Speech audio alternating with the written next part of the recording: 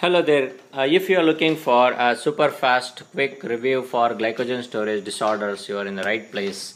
If you want to learn individual disorders, so please check out my YouTube channel for individual disorders on glycogen storage disorders.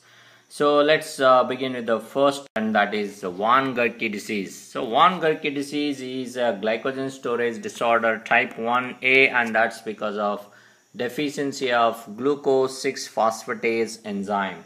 So some of the signs and symptoms that you are going to see here are fasting hypoglycemia. Severe fasting hypoglycemia can be seen. So patients with this disorder will have hepatorenal, which is something which is special to von Gierke disease type 1A. Lactic acidosis can be seen, ketoacidosis, hyperuricemia and hyperlipidemia, especially hypertriacylglycerolemia and hypercholesterolemia can be seen here.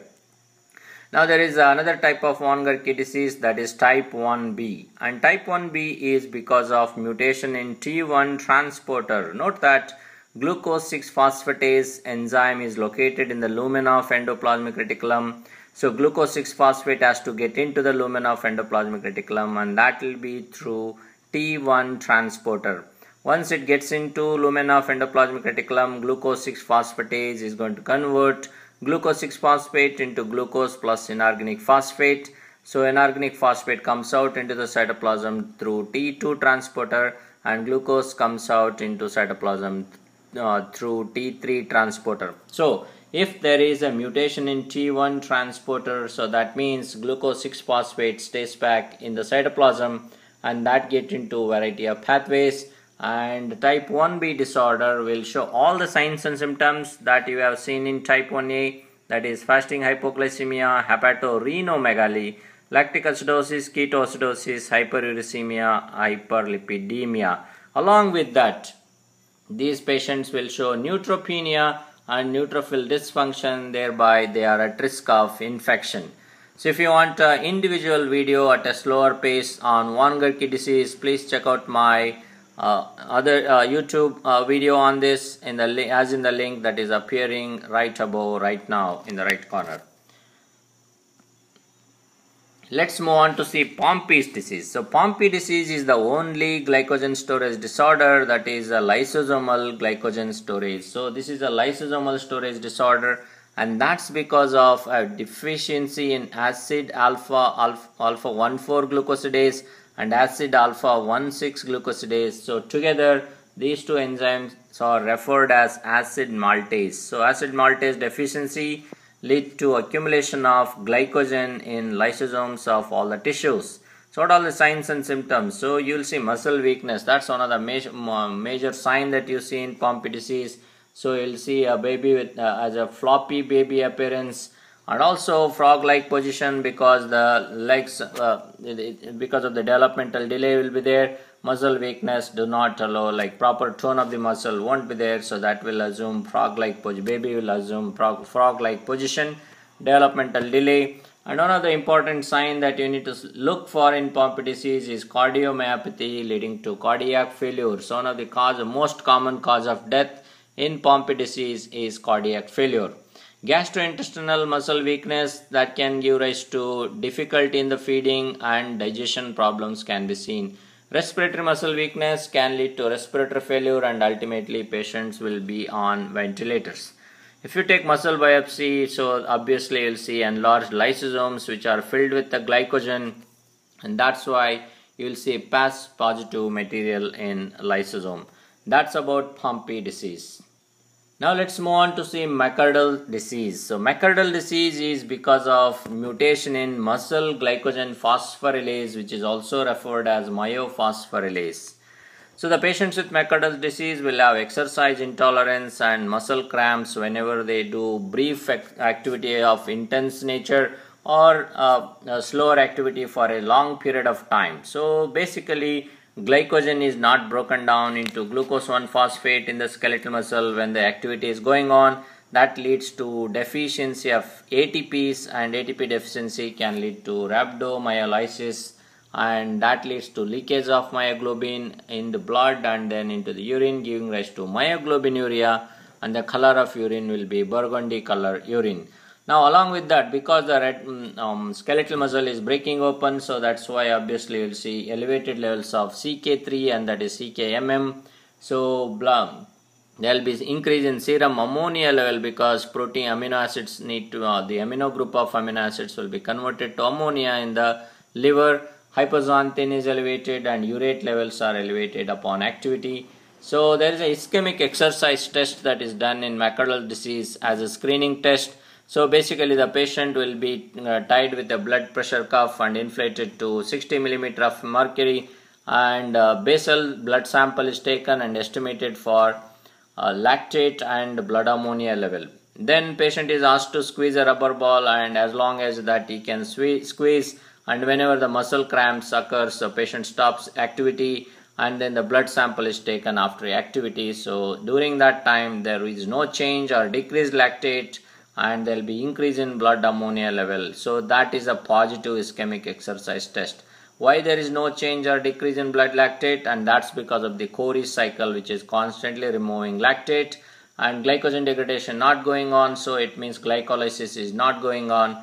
So that means lactate production has decreased here and blood ammonia level increased. That's because of the rhabdomyolysis. And that's about McArdle's disease there.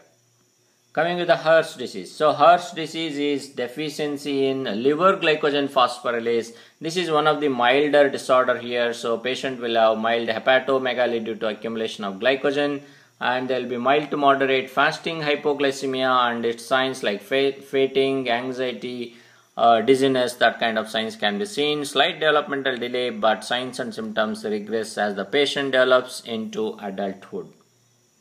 Coming to the Tarui disease. So Tarui disease is because of muscle and RBC phosphofructokinase deficiency. So you need to take a note that there are two types of cells that are affected. One is muscle and there is RBC. So this particular disorder is common in Ashkenazi Jewish and Japanese population. Signs and symptoms are similar to that of McArdle disease, and that's because muscle phosphofructokinase is deficient. It means glycolysis is not going on properly in the muscle.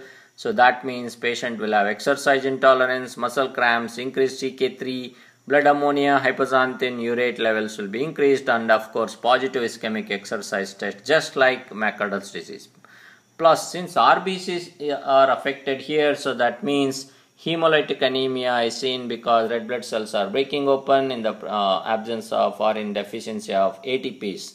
So hemolytic anemia lead to increased loss of hemoglobin taken into the liver, and that is converted to bilirubin. So bilirubin conjugation, there is a limitation in the bilirubin conjugation. That means there is increased bilirubin in the blood, giving rise to jaundice. So McArdle's disease plus jaundice, that will give you Tarui's disease. Coming to the Andersen disease. So Andersen disease is because of deficiency of glycogen branching enzyme, and that is 4,6 transferase, which is basically amylo alpha 1,4 to alpha 1,6 transferase. So Andersen disease, basically it is diagnosed based on the type of glycogen that is accumulated in the tissue. So that is the characteristic feature you need to look for Andersen disease. So accumulation of glycogen with long linear chains with very few branch points. That makes sense here because we are talking about branching enzyme being deficient. So obviously there will be very few branch points in a type of glycogen that is being accumulated. So that's a very important clue for you to go towards Andersen disease. Coming to the Cori's disease. So Cori's disease is because of deficiency of glycogen debranching enzyme, which is basically a bifunctional enzyme. It has got two enzymatic activity. One is 4,4 transferase and the other is alpha 1,6 glucosidase. 4,4 transferase, what it does, it's going to remove 3 glucose residue from another branch point and reinsert somewhere else. And alpha 1,6 glucosidase, it releases that one glucose left at the branch point as glucose molecule. Overall in Cori disease, there will be accumulation of glycogen with short outer branch points. It means only glycogen phosphorylase is working under fasting condition. Debranching is deficient. That's why type of glycogen that you are going to see here will have either 4 glucose residue left at the branch point or 1 glucose residue left at the branch point. It all depends on which part of debranching enzyme is deficient. If only 1,4,4-transferase part is deficient, that leads accumulation of glycogen with 4 glucose residues left at the branch point. That kind of glycogen you are going to see. Whereas if only alpha-1,6-glucosidase part of debranching enzyme is deficient, that means it leads to accumulation of glycogen with 1 glucose residue at the branch point. So 4,4-transferase deficiency means 4 glucose residues are left at the branch point. If 1,6-glucosidase deficiency means there is 1 glucose residue left at the branch point. So 4, so it means 4 glucose, 1,6 means 1 glucose residue at the branch point. Easy to remember. So Andersen's disease, it is a branching enzyme deficiency. Cori's disease, it is debranching enzyme deficiency. So it means you can remember this as A, B, C, D. Andersen branching, Cori debranching. That's all about glycogen storage disorder. So hope this super fast review helped you to recap this particular category, because this is an important disorders which are tested in different kinds of exam. Thanks for watching. If you like the video, so please give thumbs up and consider subscribing for regular updates. And if you have any queries, any comments, kindly leave them in the comment section below. See you in my next video. Thank you and take care.